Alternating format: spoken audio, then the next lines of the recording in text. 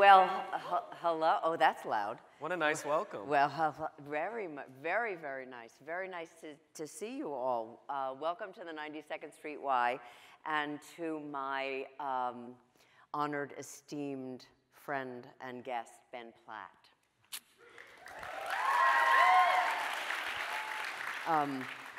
This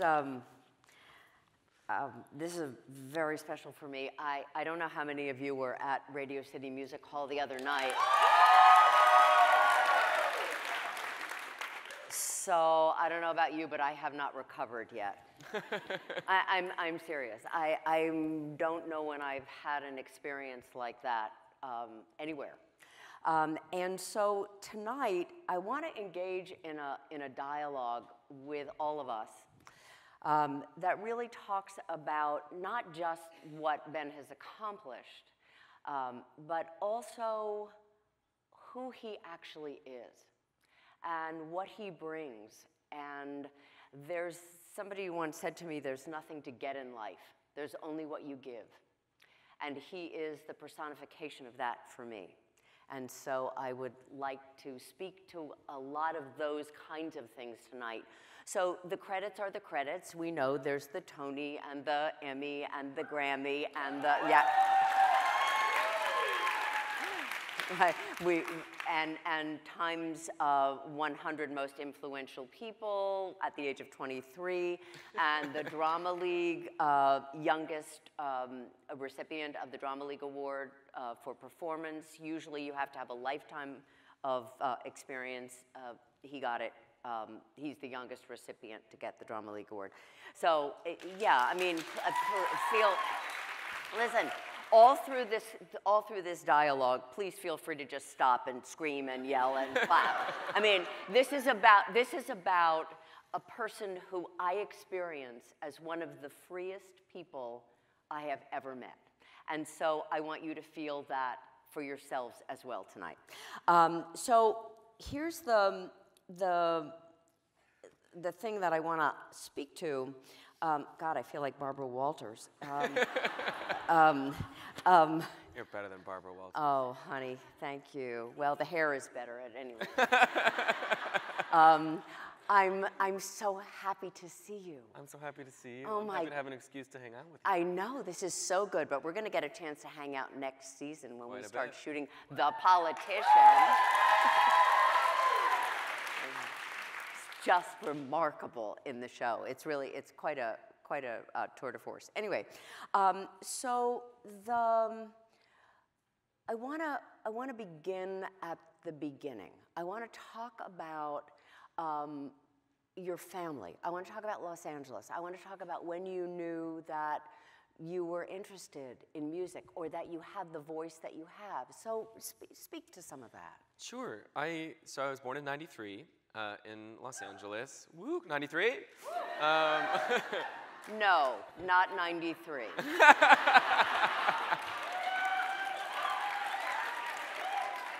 That's right, honey, 49, and you can do the math.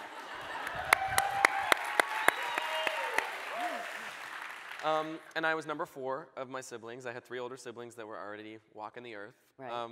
And I was born into a house filled with show tunes all the time. My parents, that was just the bread and butter of not only like what did we play in the car or what did we play in the home, but like the trivia games we play on vacations, the jokes, the inside jokes with the family, everything really was based in entertainment in general, but very specifically musical theater. That's what we all bonded over.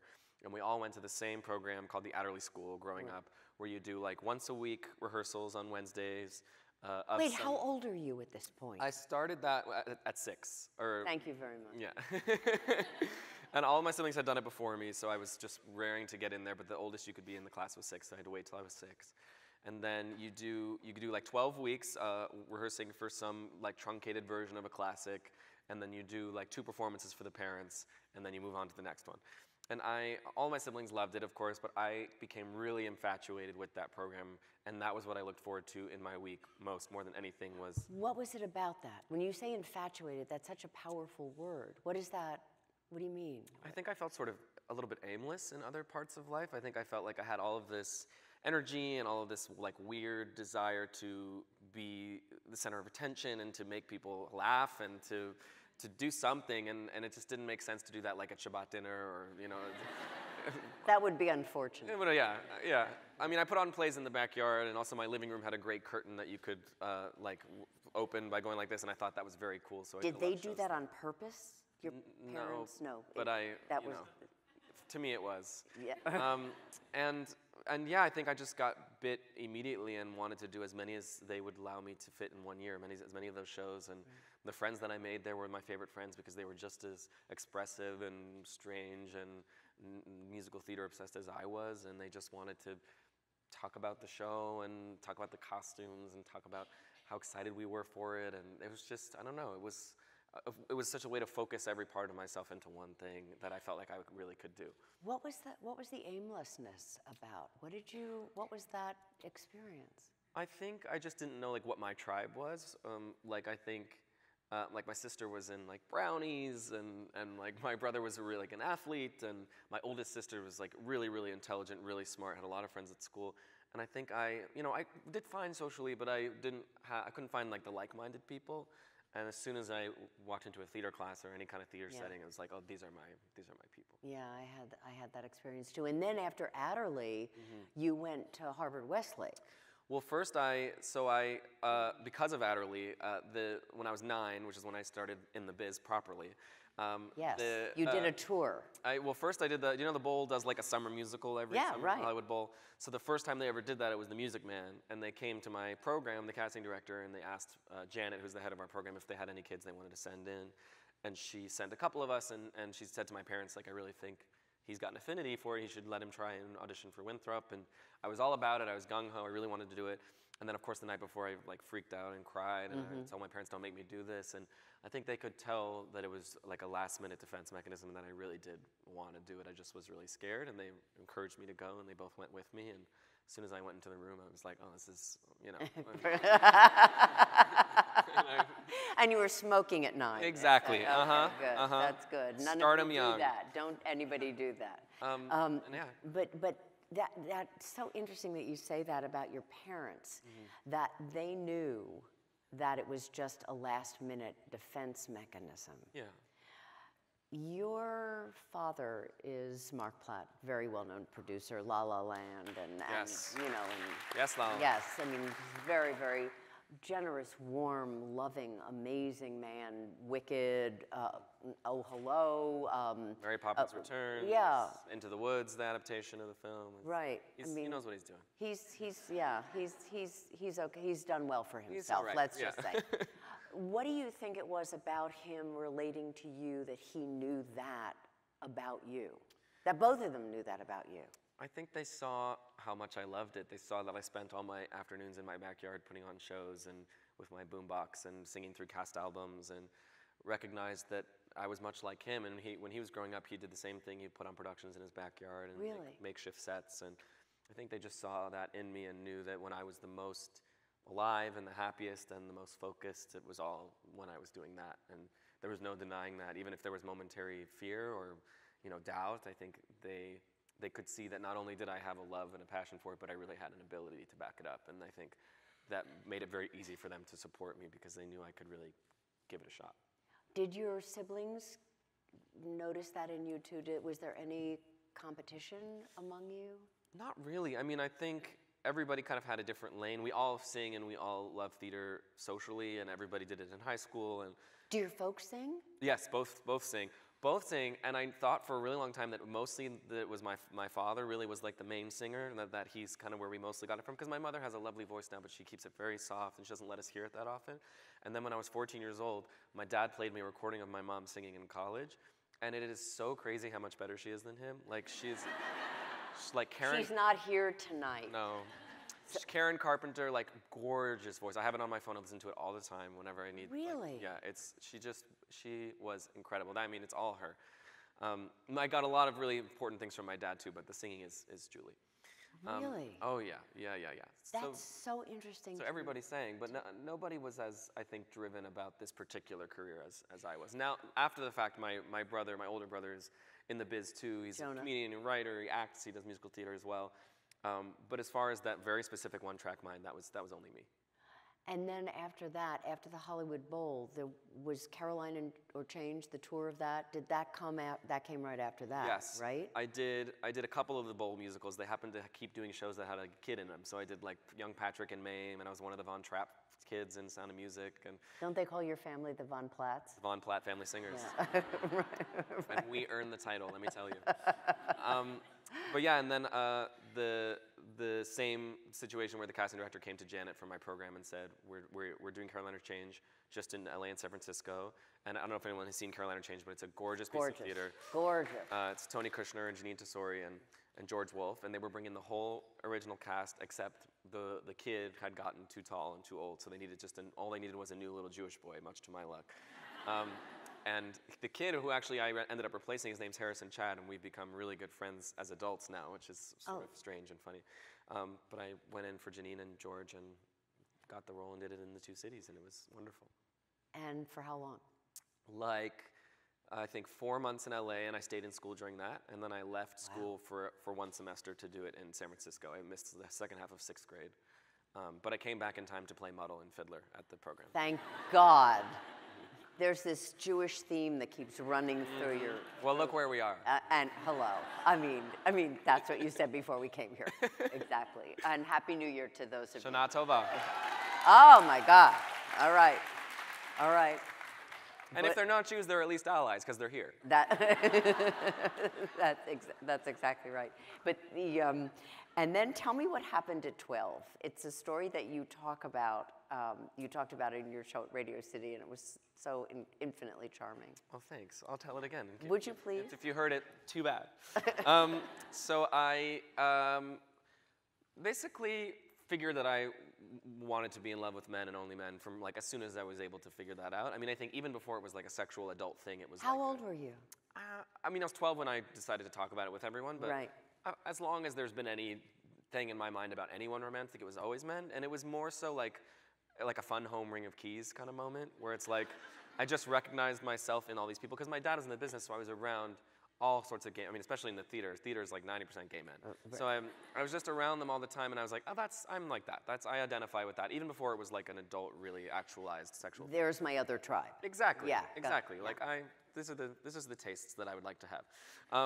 And so I didn't really feel the need to discuss it until I was on this trip to Israel in 8th grade.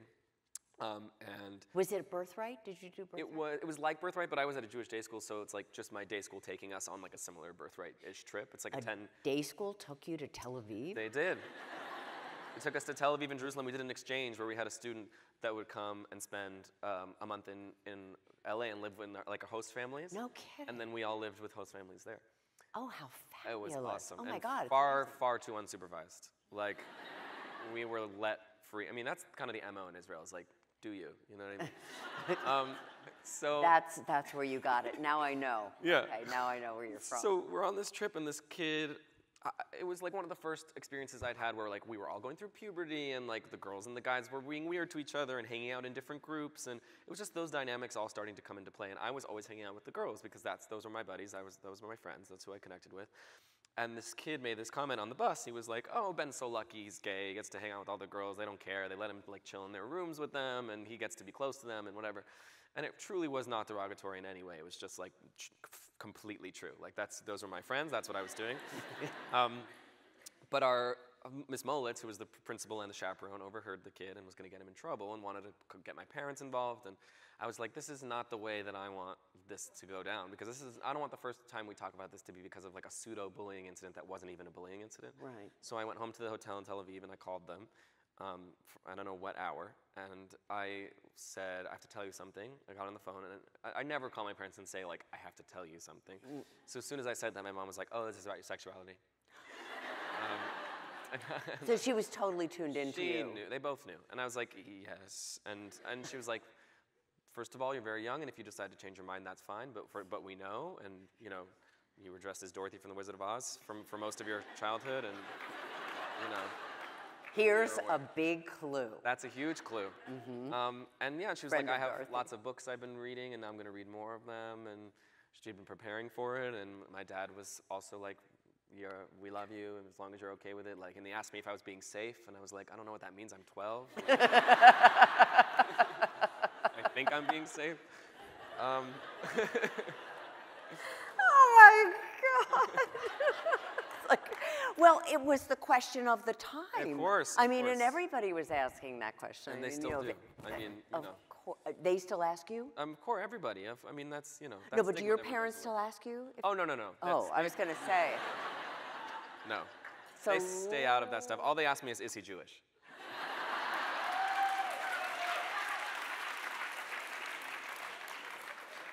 And I say to them, as long as he's open to Judaism, that's all that matters. Okay. And would he convert? Exactly. That's all you have to know. Exactly. Right? Could the children go to summer camp? That's exactly right. Exactly. Kosher summer camp. Yeah, of course. Okay. Camp Right. Okay. Yeah. Hello. Indian Lake, Poconos. Just saying. Poconos. Aha. Yep, you got it. Okay, so you come out to them, and then what happens after that? What's the progression of that? And then it just became a really assumed part of reality. I think telling my siblings was the only weird thing, because Why? I don't know. It's talking about anything like sexual or romantic with siblings is always weird, because it's like your buddies in such a different way. And I'm an only child, so I don't know. I mean, I wouldn't. it's really crowded. Is it? It's too much. No, I love them. I mean, couldn't have been more wonderful, all of them, no matter what walk of life they're in. It was just, that was the only one that was kind of a weird thing to broach. But other than that, it became part of my reality. And as soon as I started going to high school, I came to the new school in 9th grade as a gay man and started that way and started dating right away. And I got to have regular dating experiences all through high school, which I know is not given for queer teenagers. That is really not a given. Which I was really thankful for. Most of my firsts happened at cast parties, most of them at the Into the Woods cast party in 10th grade. Was there a particular tune that you were singing from Into the Woods? Sometimes people leave. Oh. Now, how about that? What about that? I mean, you're single now, right? Yeah. Yeah. How do you... Not for long. So, that's very young for that, I think, isn't it? Or am I just old and have a different perspective? For the dating and all of that? Yeah, I mean, that's so unusual. I mean, everyone around me was doing it, and I think for like straight teenagers, that's when you get to it, is high school. I mean, not in a very serious way. By dating, I mean like we said we were boyfriends, and then for like 2 months would sit together at lunch and like kiss in the back of a car sometimes, and that was it. But like, you know, not like real meaningful emotional relationships yet. Right. But getting to do the fun drama dating high school thing. Sure. And there was only like, you know, maybe 5 or 6 of us in the school that were out, and we just kind of rotated.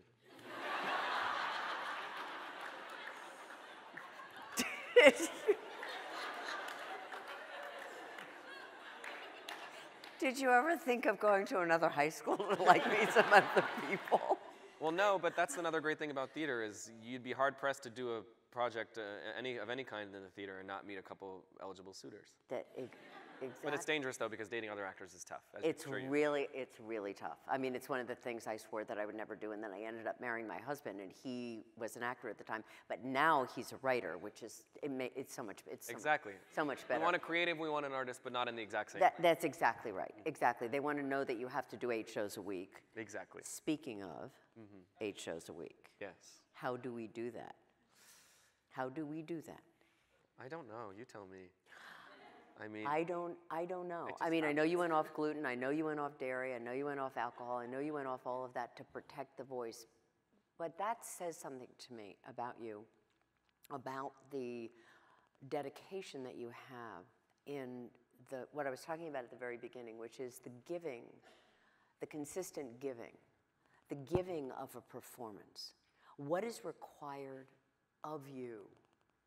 What do you feel is your responsibility to give to people who pay what they pay to come to see you? The answer is in my favorite musical theater song of all time, which is Finishing the Hat from Sunny in the Park with George. Oh.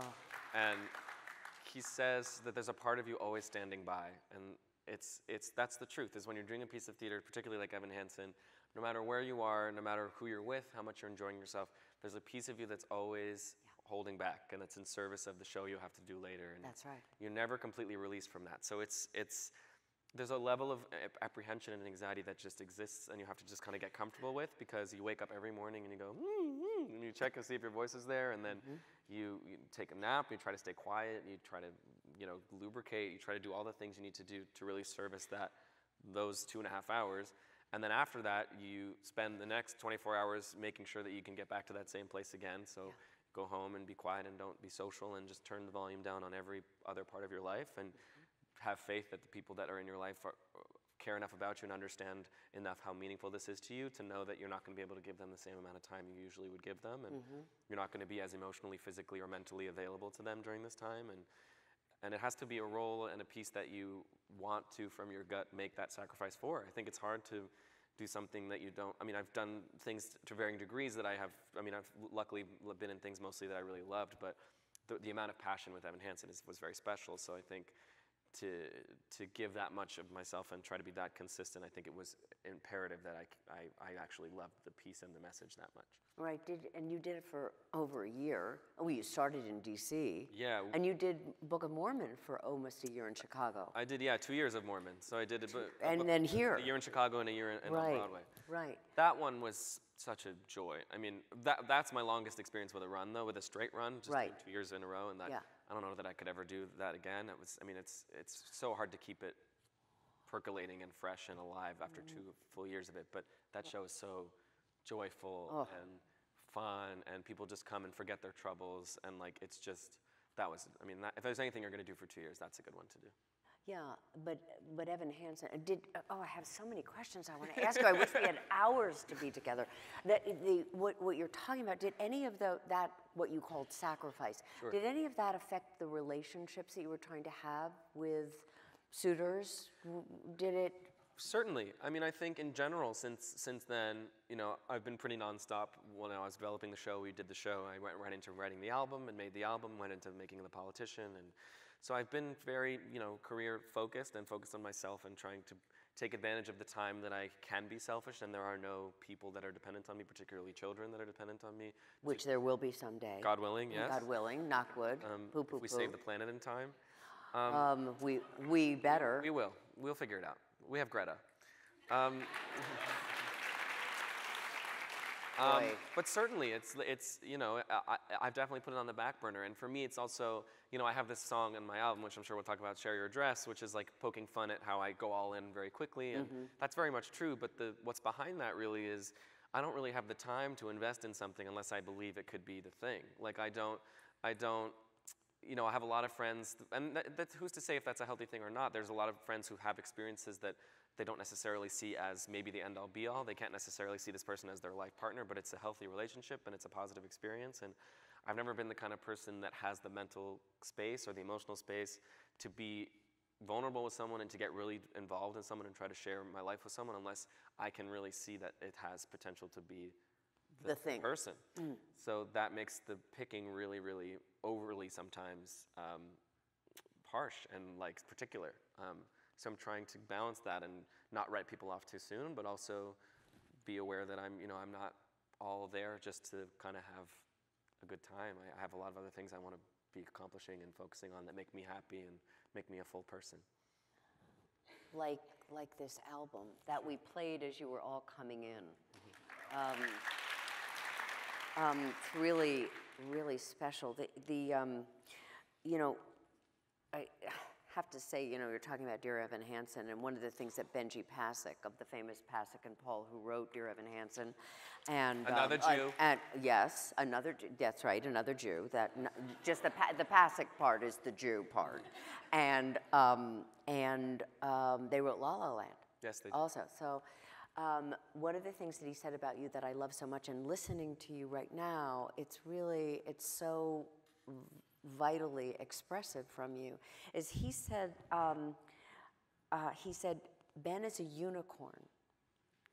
We can't believe he exists, but we are so lucky that he does. And that is my experience of you. And you've done a lot of different things. You've done a lot of films. You were in Pitch Perfect 2. I'm sure many of you have seen that, right?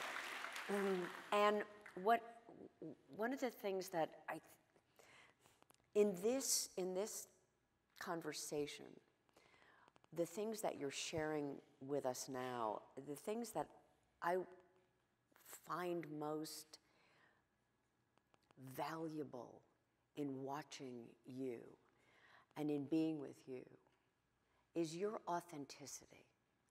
And that you are, it's just like you say, I'm not available to all these people. I have something where I want to go all in.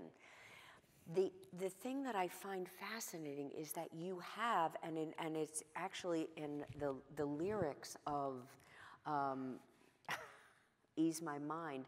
Can we pull that up for a second, and can we hear just the first two verses of that? Because I want to talk to you about how you be who you are and how you have the mishigas that you have. If you don't know what mishigas is, it's like mishugananess.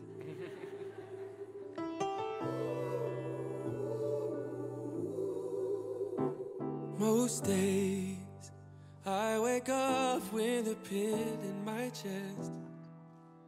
There are thoughts that I can't put to rest. There's a worry that I can't place. Most nights I am restless and quiet won't come.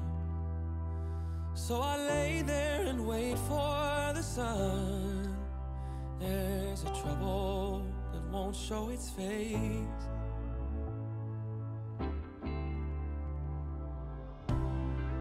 You came out of nowhere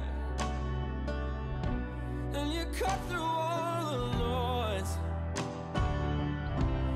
I make sense of the madness when I listen to your voice.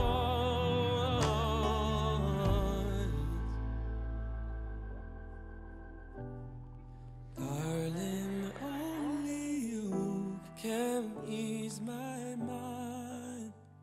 That. Thank you so much.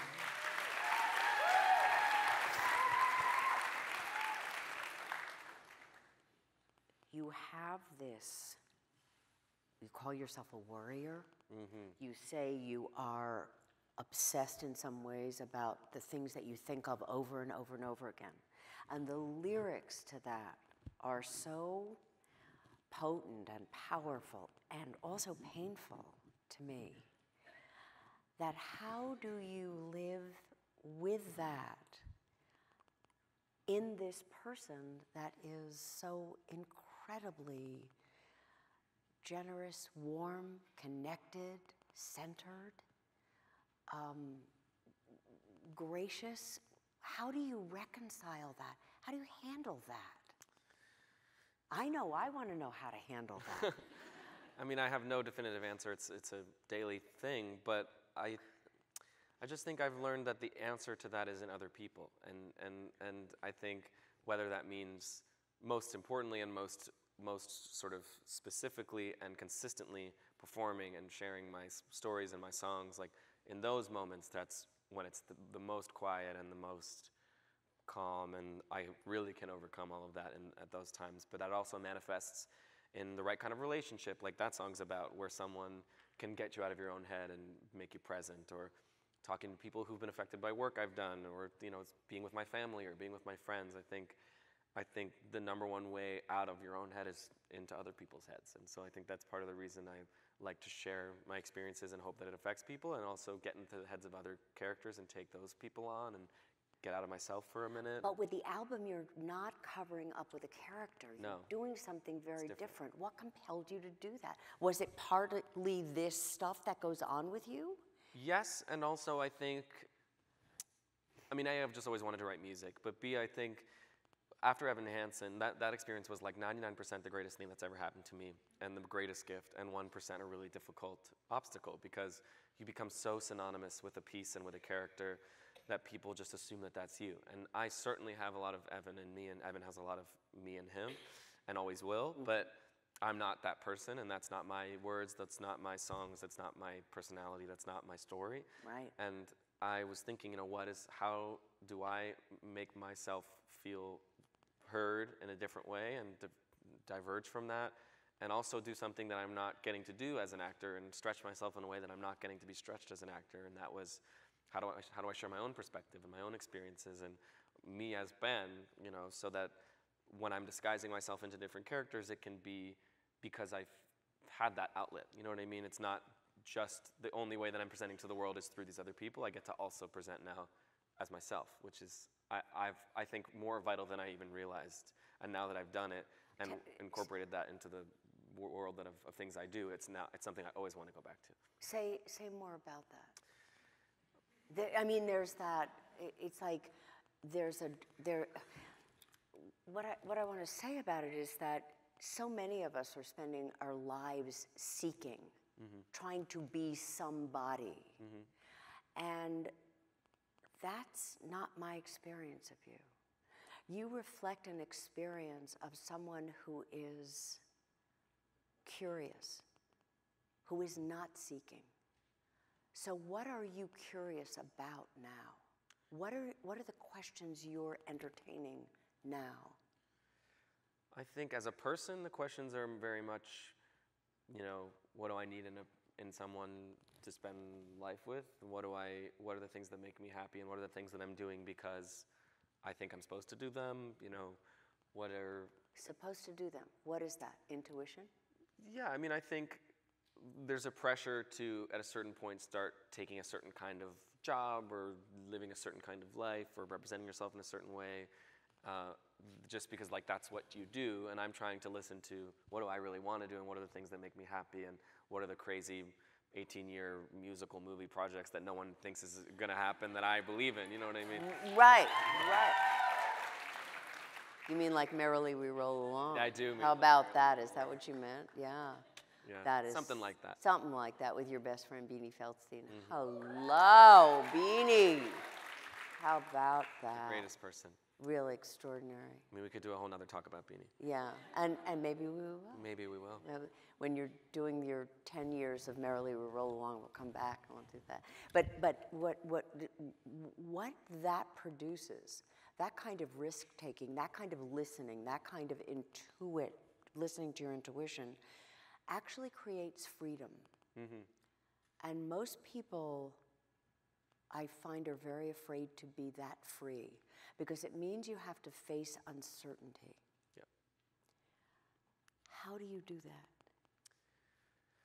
I think I just have to keep reminding myself. I mean, it's difficult because there are a lot of traps, but I think I just keep reminding myself, like, I'm only going to be me, and I'm only ever going to be me, and I have what I have, and sometimes it's not what other people have, and I, you know, it's such a waste of time to invest in anything else. Like, anytime I even lean into something else, some sort of other kind of thought, or try to fit and be like someone I see doing something else, or something, like, aspire to be something that isn't who I am, it just is fruitless. There's nowhere to go, and it's trying to put a square peg in a round hole, or however you say it. And so I think even at the times when it makes the choices scarier, or it makes them less, you know, like, generally lauded by the people around me, then as long as it's things that I'm excited about that are making me happy, then I think while I have the creative driver's seat, you know, I might not always have that. So while I have it, I'm going to use it, you know. Why would you think you wouldn't always have it?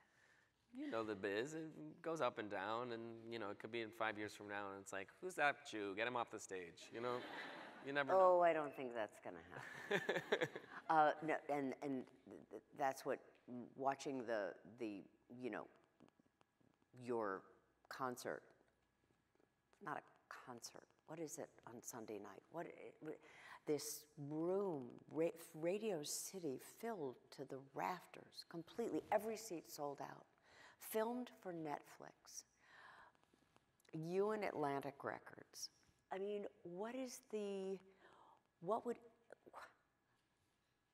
the freedom that you expressed,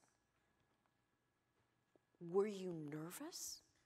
Were you terrified? I would be beside were you throwing up like you were when you were 6? and your parents said to you, no, you can do this? What happened? Because you got out there, and I've never seen freedom like that. Anybody who was there will attest to this. It's like the most free I've ever seen anyone in a performance. I mean, certainly there's apprehension and worry, but it's not the kind where I'm worried about the doing of the thing. What I'm just trying to always get to is the doing of the thing. Like, what I can't wait for is those 2 hours of the actual doing of the thing. And there's just so many things that can get in the way in my mind before we get there. Like, am I vocally healthy enough? Did I sleep enough last night? You know, is the light going to come up at the right time at the top? And you know, is everyone going to be seated? Are people going to be in the bathroom before we start? Do we need to hold another 5 minutes? You know, is the show too long? Do I need to take the Stevie Wonder number out? Do I need to put Rain at the end because it's so high energy?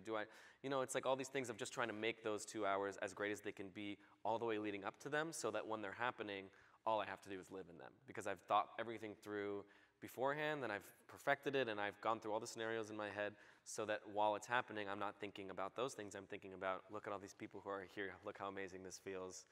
The sounds can just come flying out, and for me, it's all about preserving the actual doing of the thing. And you give so many props to all of your people. I mean, that's the only way it happens, especially at a Not concert for like that. everybody. That's what I'm talking about you. It's not true for everybody. It's true for you. And that's what I'm trying to get at tonight, is to say, how is it from you? Is it your parents? Is it your Grandma Sue? Can we talk about Grandma Sue? Of course we can. She's the best.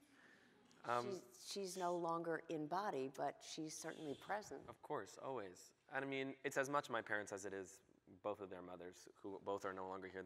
My other grandma's my Grandma Joan, and this is hers. I wear it like everywhere, in every interview, every show, everything.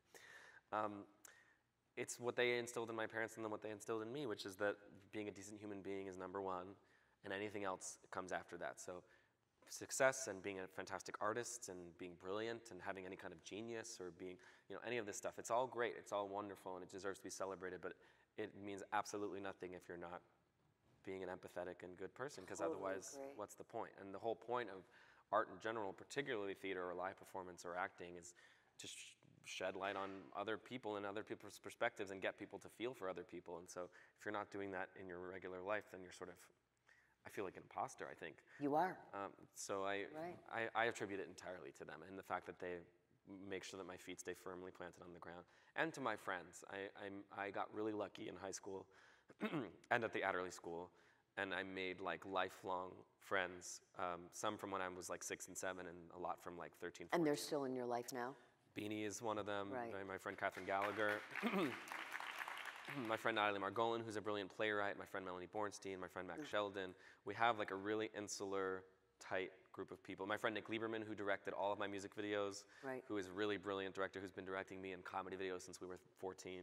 It's just, you know, you find those people who it has nothing to do with any of the stuff that's going on, and you invest in those relationships, and you know that that's what matters. You know, if you know, God forbid, Radio City had gone up in flames and some horrible thing had happened and the whole show had tanked, I could have spent Monday the same way I spent it, which was on my couch with those people, talking to them and ordering food and, you know, making jokes about the people we saw at the show. It's like it doesn't matter, you know, it doesn't matter how it went. Of course, they're wonderfully supportive and they love me and they want it to go beautifully, but to them that doesn't matter. What matters is that we get to hang out the next day. So, yeah, I think that keeps me, and just an understanding from my dad, from learning from him, that you don't get anywhere without the people around you. I mean, it takes a village in every sense, particularly with this concert with these incredible singers and musicians. In a musical, it takes everyone. It takes the crew. It takes the cast. It takes the pit. It takes everyone. You can't get it, like in The Politician even. I was just going to say, yeah. You know, when Ryan asked me to be the executive producer, I'm like, well, you're Ryan, Brad, and Ian. Like, what the hell am I going to add to this?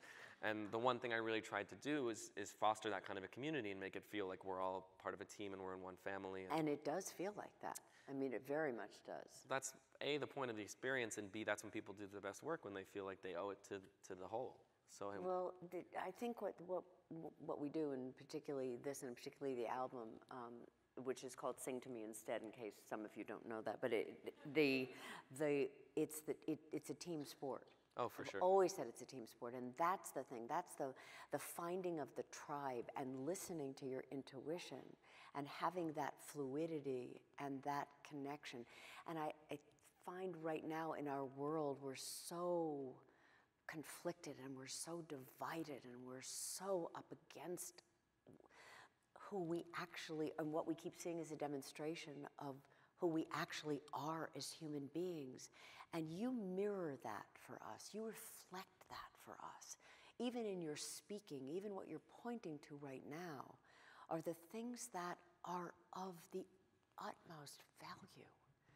Those are the things that matter. I mean, you and I can come and sit and, you know, talk at the 92nd Street Y, and we can have all these lovely, wonderful people with us. And when we're connecting at this kind of level about what really matters, and that's what I was speaking to before about, like, you're not seeking, you're not chasing, you're living in the space, the room of possibility. And you're reminding us of the freedom and the essence of who we really are. You know, it's like we get so caught up in this and the phone and the thing and the computer and all of that stuff. And then there's this other part of us, this whole larger awareness. Mm-hmm. That's who we actually really are. And I don't think we give it enough space or enough energy. I agree. Do you find that? Totally. And live performance especially is like the best place to do that, to like convene over that, is to have people come into a room. And that's why it's sad that less and less people are going to see movies together in public and stuff, is because, not that I don't love watching things at home and watching Netflix at home. The Politician in particular on Netflix. It's a great new show. But you know, like that's part of, I try to talk about it in the show too, Radio City, is like, it's the convening and the letting go of distractions for an hour and a half and having a common experience. And like that's what makes Evan Hansen so special, is people come into the room from all different walks of life and like become immediately vulnerable all together in a dark room and like have one similar experience. That's why, like, you know, I really didn't mean to bring this up just right now because of what happened. No tea, no shade, it's okay, phones are phones. But in musicals, when phones go off, it's agonizing. It is so agonizing. It's like, for us and for you. It's unbelievable. Yeah. It's just like literally the only decision that has to be made when you sit down to watch something is to turn off your phone. That's the only one. It's like You know they're doing this new thing now. Have you seen the new thing where you go to the theater and they put your cell phone in a locked packet, and you sat up. That's a patent right there. How about that? Yeah, That's amazing. I went to see Hannah Gatsby, and that's what they did. Oh yes, I did too, and that's what right? they did. Daryl Roth, the producer, she said that's what we're going to do, and I think they're doing it a lot now. And I get it. Like I feel so addicted to my phone, and I feel so like it's an appendage, and we all do. And it's like I can't imagine not being able to connect to people in a moment's notice, and Right. I feel worried without it. Like I had it fixed at the Apple Store, and I had to give it to them for 3 hours. So I was roaming in New York for 3 hours with no way to be reached, and I was like, what if something happens? That's very Jewish. You know? Yeah. But the whole point of getting transported is getting transported, you know? At the concert, it's one thing. I'm happy for people to film and, you know, whatever. Like, that's beautiful. Right. Take pictures, that's fine. But when it's a story and we're going to all leave reality for a second and go somewhere different, then you got to turn it off. Right, but it's also what you're talking about, where this addiction that we have, that we have to get in touch with everybody right away. Yes. Now, one of the things I would say that I was completely stunned and mesmerized by was when you texted me and said, do you want to come to the concert? Here are the tickets, here's what, you gave me everything. And I wrote you back and I said, yes, I'd like to come, and don't you have people who do this for you? It was absolutely the most personal, connected, and all of us that were sitting in that row were politician family. And it was just so beautifully done, gifted, organized, and it came from you. What are you doing?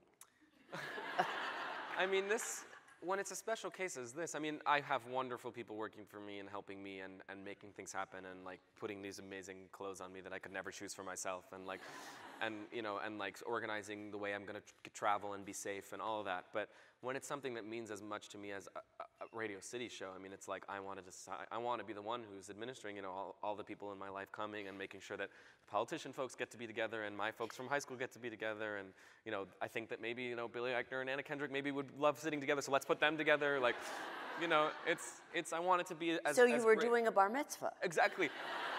I mean, it totally. I was like, do we have the tablecloths with the pink under things and the gold overlays and the glasses? On Saturday night before the concert, me, my mom, and my sister were sitting around the table. I wore my mom's glasses because the little dots for the seats were really small.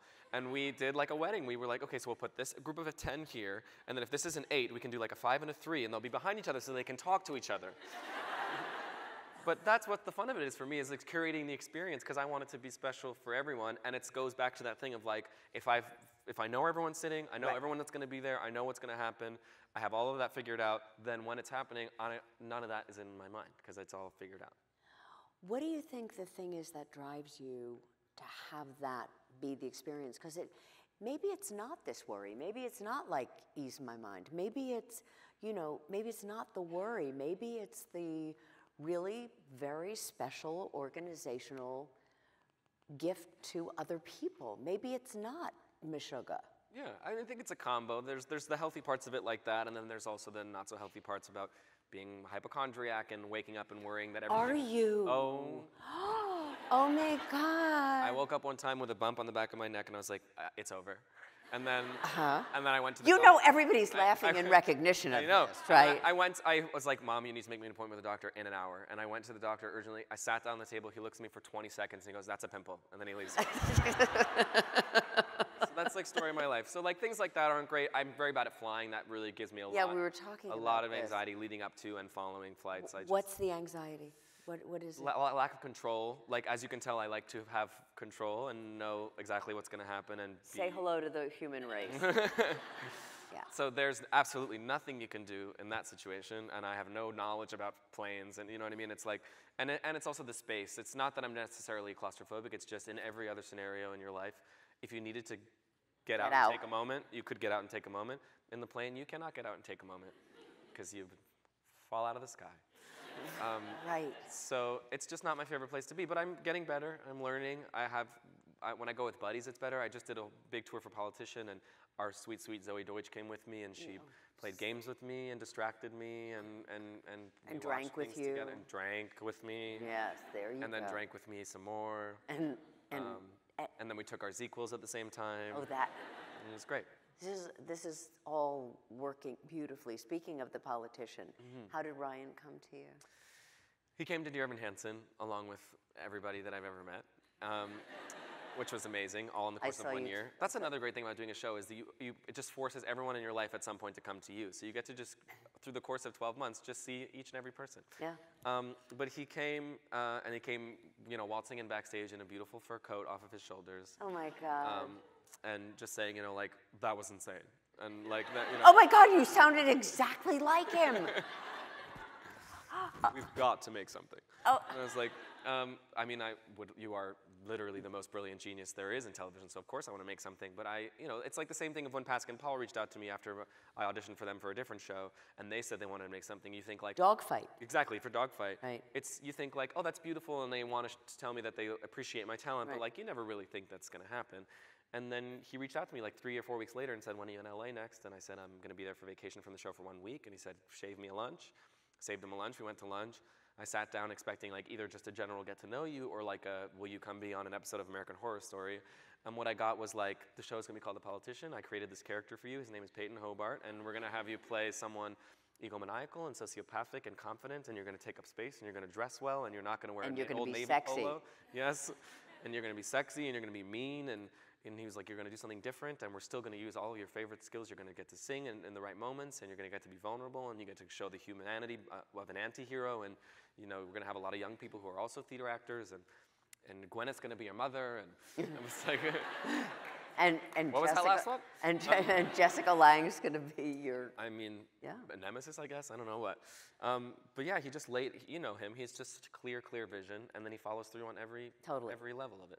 Totally. So it was a no-brainer, because I was looking for, like I said, the right thing to diverge from Evans, and that was it. Right, and that's the thing. It's often so challenging in the industry. But like I go back to the thing again, you weren't chasing it. You weren't seeking it. You weren't trying to be somebody. You already know that you are someone. You own that. You own that space inside of you. And that's a very, very rare connection, a a very rare knowing. I think you know that. You know that it's unusual, but that it's very important to give that as a demonstration, not a demonstration, that makes you sound like a stripper. I mean, do you know? I Not mean, yet. Oh, okay. We'll be looking forward to that. But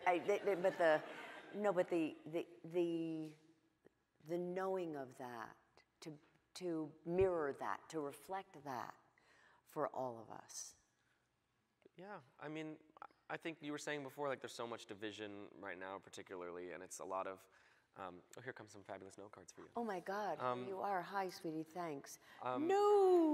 No, we have to stay longer. I've done talking to you, right? Yeah. All right. Oh God, they're gonna kill me. I hear them backstage going, oh my God, that girl. I have some questions from the audience, but you were just saying something and I cut you off. No, just to respond to the beautiful things that you just said about me, which I can't really accept most of them, but I'll say that, you know, what I do own and what I try to, you know, emulate and what I try to sort of give out into the world is that I understand what makes me different and I understand what makes me unique and what makes me myself. And I think people who come to watch someone do anything or watch an actor do something on screen or on stage or watch me sing my own music, anything, as much as they want to see someone who they see themselves in and can relate to, what we want to see is the difference in people. And I think we're forgetting that, like, that's the best part, is like, that's the reason we're all here at the same time. Is like, if we were all a bunch of the same, you know what I mean? Like, I just went to Maggie Rogers' concert. Oh, God. If you don't know Maggie Rogers, get into it. Yeah. I promise you won't be sad. And she is like so her own animal, her own creature. I mean, she has a beautiful voice, and like that's a huge part of it. But she moves and acts and is her own creature that is not like anyone I know. And so that's what's fascinating. And we should revel in that, not be like looking for the differences as reasons to be distant from people. Be distant from people, or to denigrate ourselves. To say, oh God, I'll never be like that. I'll never be like that, him, her, That's the best them. thing. I'll never be like that because no one will ever be like me. Right. I'll never be Timmy Chalamet, and Timmy Chalamet will never be me. Right. Right. And like when you talk about people that you love, I mean, like Sam Smith. Oh my gosh. They are the most wonderful person. Yeah, really extraordinary. Or people, I mean, like George Michael, or anybody who's not you, but Adele. I mean, you... To invoke Adele's name. Worship at the feet of. But that's what you're talking about. And I think so many of us spend our time in our lives going, God, if I could only be like that, if I could only be like Ben Platt. But it's like, no, don't be like him in the demonstrations of who you are, the reflections of the graciousness, the generosity, all of that, model that. But find out who you are. An unexamined life is not worth living. 100%. And it's like, how do we look at ourselves? How do we discover ourselves? What does that mean? Who are we? What do we bring to this world? It's like Greta Thunberg. I mean, look at her. Yeah. I mean, she is systematically changing the world in relation to climate change. Yep. And it's like, and it's like, you've talked about millennials too. You say, actually, the perception of millennials is not the correct perception. I don't think so. I mean, I think largely it's like we're this lazy, sort of aimless group of people, and certainly any given group of people is going to have a lot of laziness in there and some aimlessness in there, but I think it's a noble pursuit to be like, what can I do that will make me happy, and what's going to make me special, and what's my passion, and I think you have to be realistic about what your abilities are, of course, and what you can really bring to the table, but if you're taking that into account, then you should be searching for the things that are going to make you happy and not settling for something else. Well, to me, it's not just what makes you happy. What fills you up? It fills you up. What are you passionate about? Happy is boring and also unrealistic. It's more than that. Yeah, but right. And what are you passionate about? What drives you? What is that thing? And we all know it. And we don't spend enough time, I think, looking at it very much like you have. You said someday I want to do a solo album. And when you sat down at the piano to play, it's like, this is not the Ben Platt that I know. And all of a sudden you were this other person, and you have this banter that's just completely wonderful and hysterical that just makes everybody laugh. I mean, you know, telling everybody, you know, that you have 14 bottles of water up there and that you have water burps, and then you have, you know, and then you had to go out and pee, and then, I mean, all that kind of funny, fabulous, I hate peanut butter. Singing, thinking about me having to pee. I don't want me singing, thinking about having to pee. I'm gonna go pee. Right. And give your folk and give those incredible singers a chance to show what they can do. I mean, come on. Really fabulous. Okay. No, wrap up by 8:45. Okay, good.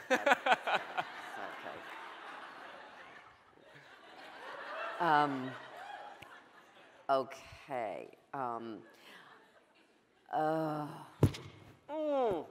Whoever asked this question, I love you, because I wanted to play this, and I wanted to play it before when we were talking about Grandma Sue and your folks.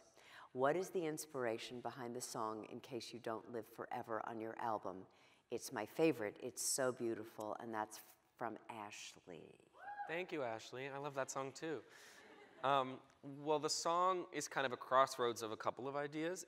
The inception came from my co-writer, Michael Pollack, who is an unbelievably brilliant co-writer, and he wrote on Older with me as well, and he wrote on Better with me, and he wrote on Rain, which is a fantastic song. But he was like, I really want to do a song about my dad. Can you relate to that? Do you have something that you want to say about your dad? And I was like, do I? And so it started with this idea of, you know, just all the things I would love to say to my dad. We have this closeness and the kind of relationship that I'm sure you can relate to, where it's like, you feel all these things, but you don't always feel the need to say them, because it's like, oh, it's a given. You know, we talk every day. I love my dad. I love him. He's my hero. But I don't say to him every day on the phone, I love you. You mean the world to me. You know.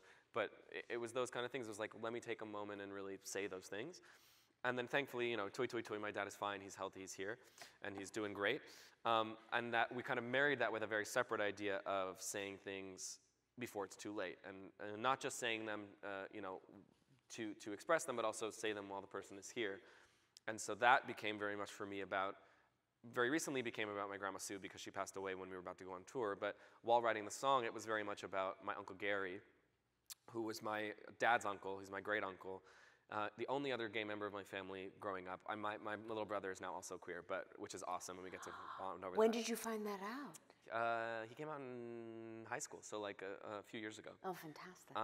But growing up, yeah, I know, it's the best. My mom got 2 gay sons. Oh my God. But that's a mother's dream. But it's true. But Gary, you know, he was the only other representation that I had of that, and I loved him. And my dad and him had such a special relationship too. He was the one who took him to theater growing up and fostered his love of the arts and of theater. And you know, my dad has just dedicated this beautiful, I don't know what you call it, like a chair, like a certain sum of money to it's off-Broadway, to MCC, in the name of new playwrights and new works, in his name, in Uncle Gary's name. Yeah. So that, for me, was what that song came from. That's where it came from. Can you just play a little bit of that, just so everybody can get connected to it for a minute? Oh, no. Yeah. In case you don't live forever. In case you don't live forever.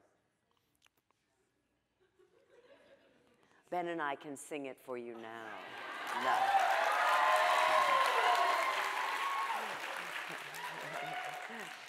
She's off the clock.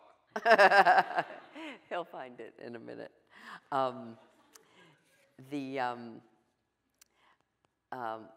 Will your cover of River from The Politician be on Spotify?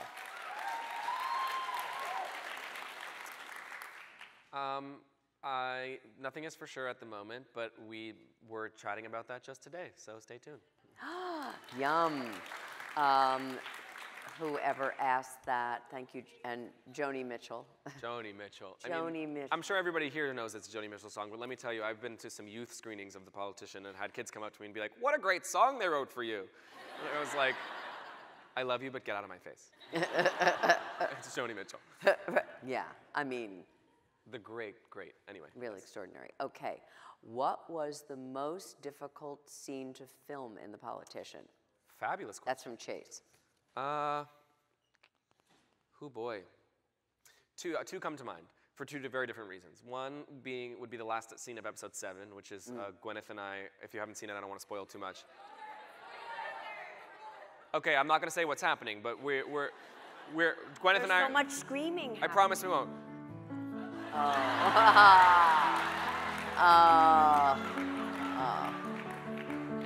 Saved by the Bell.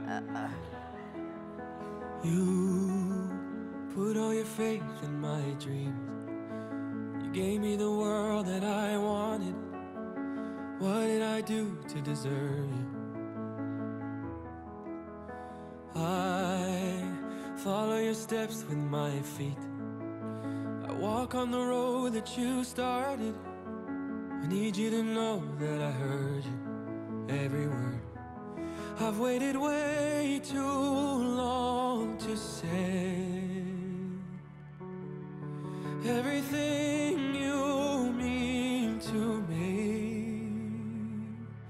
In case you don't live forever, let me tell you now, I love you more than you'll ever wrap your head around.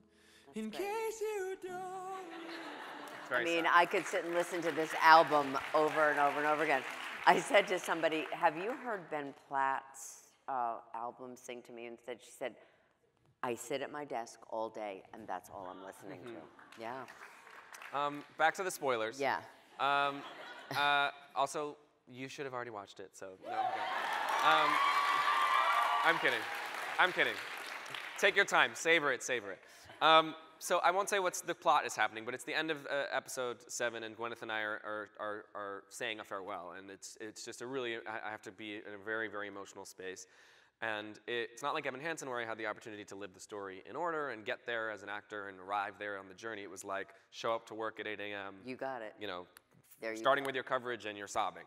So it's like, you know, it's about putting yourself in the right mindset and listening to the right music and being, you know, somewhat impolite to people in the morning and saying, I can't really talk to you today. I need to be in my own space. And so that was challenging. And then the other one is in episode 3. There's I make a discovery about my best friend sort of betraying me in a certain way.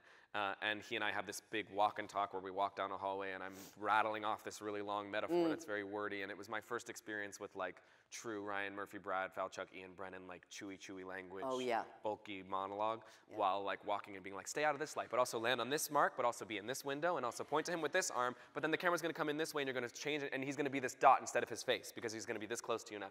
So it's like, it was the first time where I was like, oh God, I'm making a TV show, this is very hard. So those were the two. Yes, that's very, I mean, what you just defined is the glamour of the business. Exactly. Right. Luckily, it was in a beautiful, gorgeous mansion, so it was great. Right, but how many times did you have to do it? A few, but it was Janet Mock, the phenomenal Janet Mock. Love her. Oh my God. And she was patient. She said, take your time, find it, and once you feel comfortable, then we'll come in closer, and we're not going to move till you're happy. And so, do you like to know when they're coming in closer? yes. You do. I do, because I don't. I find that I feel it anyway. You know what I mean? Like if it's not, it's the same as like knowing someone's coming to my show, like knowing like Meryl's gonna be there or something. It's right. Like, I don't want to be like looking while acting and be like, oh, Meryl Streep. I want to like. Right. I want to know she's do there. Do you do that? Did you do that in Dear Evan Hansen? Well, no, because I got a list every single night before the show. You did? Of all the names that were. You wanted to know? Yes, because I spend so much time in that show, like looking out at the crowd and giving so much of the performance outward that I'm gonna spot, and it's a small space, so I'm gonna spot anyone. So it's just, I want to just know. It goes all back to the same thing. I want to have all the information before the show, so that when the show's happening, I can just be doing the show. But this is so interesting, because when I wrote to you and I said, are there things you don't want to talk about? Is there anything you want to know about? You were just like, whatever. Well, I trust you. And look, and I was right to. Look what you've done. Oh, you're so lovely. You're so lovely. I could be his grandmother. I should be so lucky. Thank you. By the way, the things that I was saying about you before that you said were difficult for you to take in, they weren't compliments. They were truths. What's next? We're all going to have a conniption. All right. What's next for you? Another album? Netflix show? He hasn't finished this first one. We have to go to work together this year. Broadway? EGOT? We heart you, Allie and Kira. Oh, thanks, Allie and Kira. Oh, God. here's what's next immediately. We start making our second season of our TV show in about 3 weeks. That's right. And if you make it to episode, and if you make it to episode 8, you will see very clearly what the two of us will be doing, and you'll be very excited about it. So that's the immediate thing. I'm still writing music very much so. I have a couple songs that I've written, and I'm going to LA next week to do some more Professor Politician, and while we're there, I'm going to write some more songs. Right. As far as the album goes, certainly I would love to have a second album at some point, but it's all about when is there enough of a body of work to make an album. I'm sure I'll release a couple more songs like Rain, where they're just kind of songs that live on their own, but when I'm ready to have like a whole new story, that's when I'll have a new album, but I don't think you can rush something like that. This first album took about 13 months. That's not a very long period of time, though. But I think that's out of the fact that you had been building that up over time. Yeah, I sort of had all these experiences that I was ready to process and write about. So now I just have to have some more experiences. Right. The EGOT would be a great like cherry on top, but I'm in zero rush to like finish that and put a check on it because like it's all happened very quickly already. So like the longer it takes, the better. Also, it's already happening. It's sort of like, the pencil's already dropped. It's just a matter of time when it hits the exactly. table. So when it hits, it hits. And Yeah. I'll be happy to be in any films. There's a Dear Evan Hansen movie that maybe or maybe is not happening. We're not sure about. Right. How do you feel about that? You know what? We're being so candid and honest here tonight. I'm feeling lots of things about it. Okay. We don't know. I have no idea of the reality of it. We will find out in the next months or so. And there's lots of variables that are out of my hands. It's a studio film. It's an adaptation. It's a lot of things have to happen. Right. I would, if it comes together and happens, then I would love to do it. I am fully aware that I'm a 26-year-old man and I'm not an 18-year-old man anymore. But the character and I are so married, and we're so wed, and it's such a special story, and it's a performance that I would really love to immortalize, even as a little bit of an older person. And so it's about kind of forgiving myself for that age thing, and just letting the world forgive me for that too, and just doing it. So we'll see. That's so great. I mean, this is that thing that I'm talking about. This is the life perspective. This is the context of the way you hold things. And context and framing is all that's important. Your life is more important to you than anything. The career fits into that, your relationships fit into that, whatever comes next fits into that. But there's something about an energy. Macro. Yeah. There's something about an energy of going, I forgive myself for it. I trust that the audience who has seen me do this, many people have seen me do this, will also understand that it needs to be me. And whatever comes of that, comes of that. But that is, again, I go back to your intuition, your gut, where you live from. And it's a very different place to live from than all this other stuff, all this craziness about the business. People are going, oh my God, are you kidding? He's so long in the tooth. Why are we going to let him do that? Like, that's not it. And it's not where you're coming from, so the energy shifts. Makes a difference, makes a big difference. Okay, Carrie and Elizabeth, what is the most, I love that these people, someone squealed.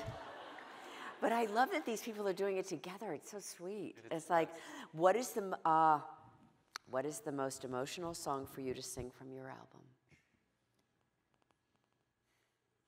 Emotional is a hard word because I don't necessarily think that means what makes me the saddest. I think it's what like fills me up with the most emotion in general, and it's always eased my mind.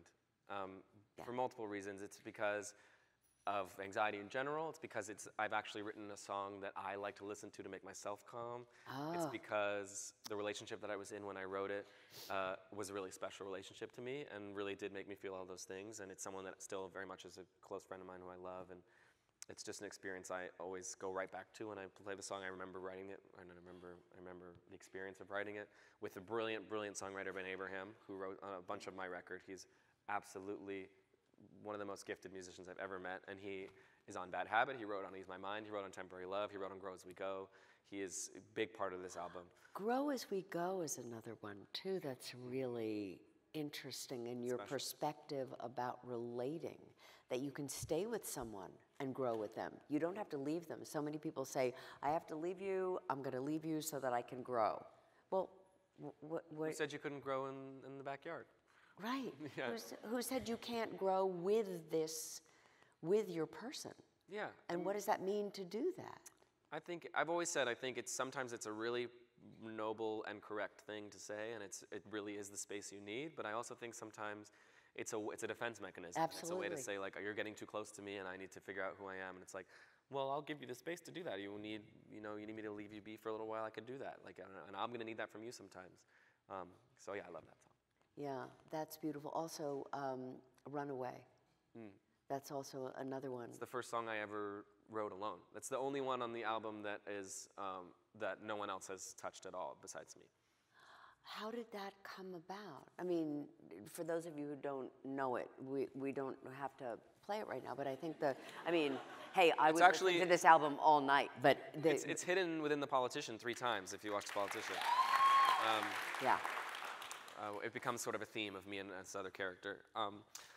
Yeah, I mean, it was just Is the first. this your parents? It's my parents. Ah, it's the I thought I mean, so. the first thing I sat down and was like, what's the first thing that I feel strongly enough to write about? Of course, it's them. So that was the first thing I tried my hand at, and I loved the song, and I recorded it alone in my apartment and on my little garage band with a little plug-in mic, and I sent it to my parents, and I was like, what do you think of this? And as soon as they loved it, I was like, well, okay, I'll send it to Atlantic too. And so I sent it to Atlantic, and then we started the album. We love Atlantic. Oh, this is great. Any tips for aspiring performers or actors?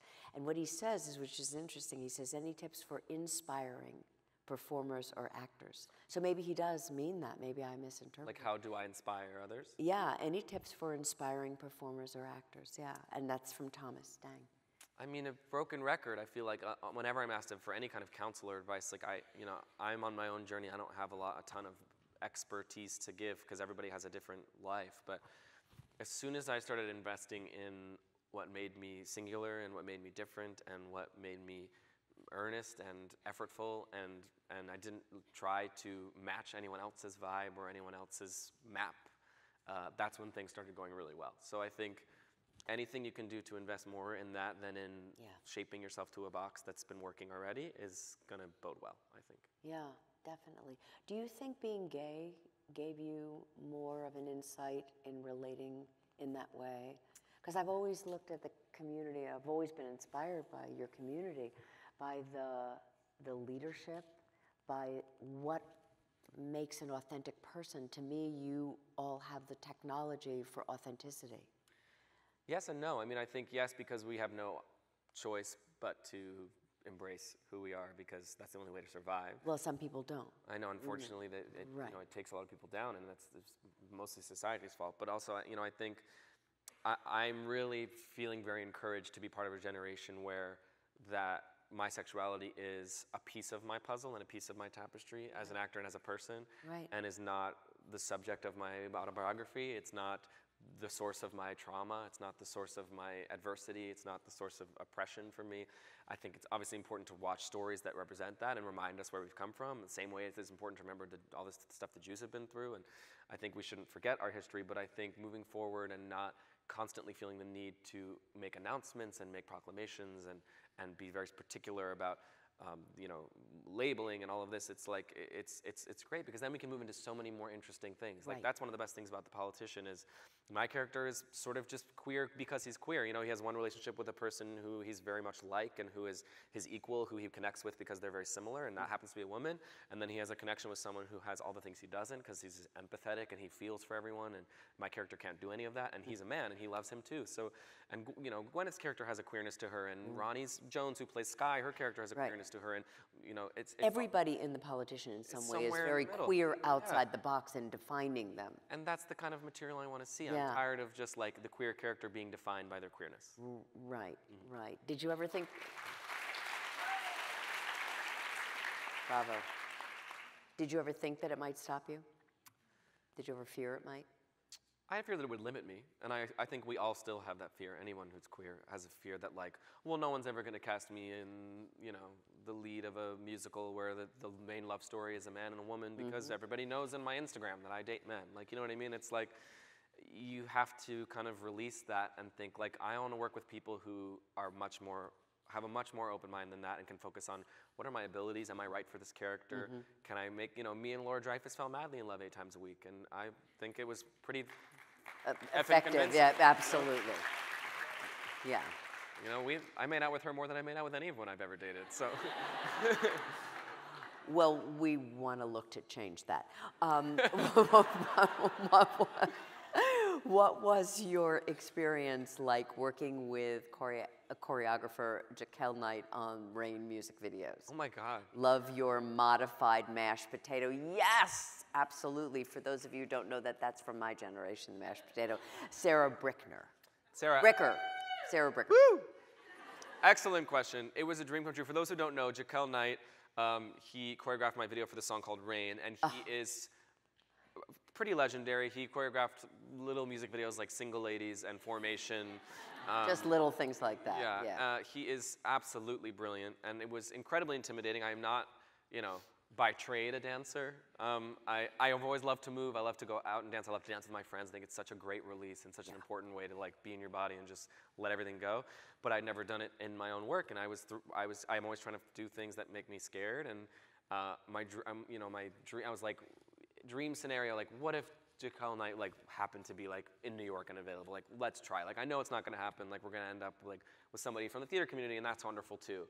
And then lo and behold, he was there for the VMAs. He could give me 3 days, and we were in the studio together, and he put movement on me that worked for me, and it was wonderful. And it really does. All your videos do. Your videos are plays. They're like plays, and there's a sense of starkness and cleanliness about them. Does that come from your vision? Totally, and the first, I have to also attribute all of the videos leading up to Rain. Rain was directed by a fantastic guy named James Larice, but all of the other videos were directed by, like I said, my best friend Nick Lieberman, who is incredibly talented, and he and I share the same feeling that just because music is pop music, it doesn't mean that it has to have no context and no narrative and no emotional world to live in. Right. Not that I don't love an amazing video that's just like colors and sashes, like that's amazing, but that's just never something I can get on board with and relate to. I can't relate to just that kind of abstract palette. I need to put the song in some sort of context, even if it's not all the way specific. Rain is like I'm on some highway at some gas station dancing in some magical convenience store, and like that's fine, but there's some beats to it, there's some specificity to it, and I need that. But we have to wrap up, so sorry. Oh my God, that's right. Yes, you have to go to Boston. I do have to That's go to right. I was just being selfish with my time. I have to tell everyone at Harvard to watch The Politician. Yes, and you will. I have one more quick question, and it's how did Jewish summer camp influence your life? Well, there's a question to end on. I mean, what a way to finish. My mother couldn't have planned it better herself. Jewish summer camp changed my life. I mean, I made beautiful friends there. It taught me to be independent away from my parents. I got to play Sky Masterson in Hebrew and Guys and Dolls. You did it in Hebrew? Hey, lady, tni li mazal. Hey, lady, tni li mazal. Im matzocheret odech lady mitnaheget rak tni li. Oh my God! Oh my God! Oh my God! Oh my God! This is the new fiddler in Yiddish is the new Guys and Dolls in Hebrew. It's my #1 party trick. Well, it works. So that was what worked for you. I just have to say, I know we have to wrap up. I wish we could spend some more time together. We'll get to. Yes, I know. I'm looking forward to that. But I just wanted to say that I know I speak for everyone in this room, and I also know that I speak for everyone at Radio City Music Hall, and The Politician, and Dear Evan Hansen, and Pitch Perfect too, and Merrily We Roll Along, and everybody whose life you have touched. You are an infinite gift, and you are the reflection of who we all would choose to be. And thank you.